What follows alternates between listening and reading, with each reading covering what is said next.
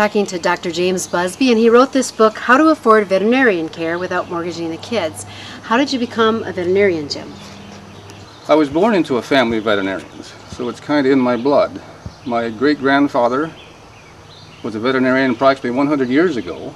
My father died while I was going to school, so when I graduated I actually took over his practice. But it's something I've done for over 40 years, and I've been very happy with my choice. So tell us a little bit about your book. The book is something that I wrote because I'm becoming disgusted with what the profession is becoming. I don't agree with a lot of things that are going on in veterinary medicine because I feel they are charging for a lot of things that are unnecessary. If pet owners are educated, if they know something, they then are able to say no when their veterinarian tells them you need this or that. And so many things today are simply not needed. The book discusses in particular veterinarians' diagnosis of Lyme disease. Everyone knows that's in the news. Could you talk more about your concerns with Lyme disease? Lyme disease is common in this country. Lyme disease is a very serious problem in people. They can have all kinds of symptoms. I had a DNR man in my office a year or two ago who had just got out of the hospital. He spent 2 days in intensive care because it affected his heart. This doesn't happen to dogs. Actually, I've seen only 5 or 6 cases of Lyme disease in my life, and these were 15 or 20 years ago. I haven't seen a confirmed case of Lyme disease in over 15 years at least.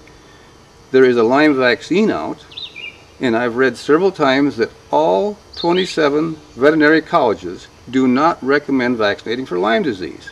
It's just simply not a problem, and yet this is a shot that many veterinarians recommend on a yearly basis. Now, the American Veterinary Medical Association, in an article, states flatly that you can't diagnose Lyme disease in a dog unless you have symptoms. And while people get many symptoms, dogs get only one, and it's a very specific symptom. It's an acute multiple leg soreness. A dog limping in one leg is not Lyme disease, it's probably a sprain. If it goes into 2 or 3 legs, then you suspicion Lyme disease. The AVMA says you can't diagnose it without symptoms, and then it has to respond dramatically, which is just a day or two to appropriate treatment. Without these 2 things, you can't diagnose it. Now, here's something that really galls me. There is a test on the market for Lyme disease, and many veterinarians, thousands of clinics, are using this on an annual basis.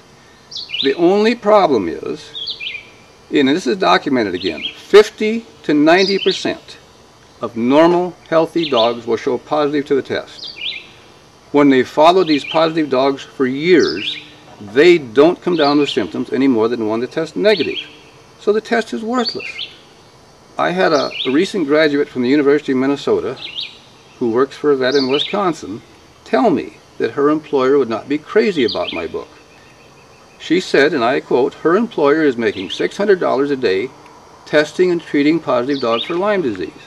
That's in the neighborhood of $150,000 a year. Now, this is not only unethical in my mind, this should be criminal. And yet the pet-owning public doesn't know this. And this is just one other factor in my book that will give pet owners the knowledge to say, no, I don't want that. So our book is How to Afford Veterinarian Care Without Mortgaging the Kids. And can you tell us, Dr. Busby, how to get this book? The best thing I can tell you is to look at my webpage, oldcountryvet.com.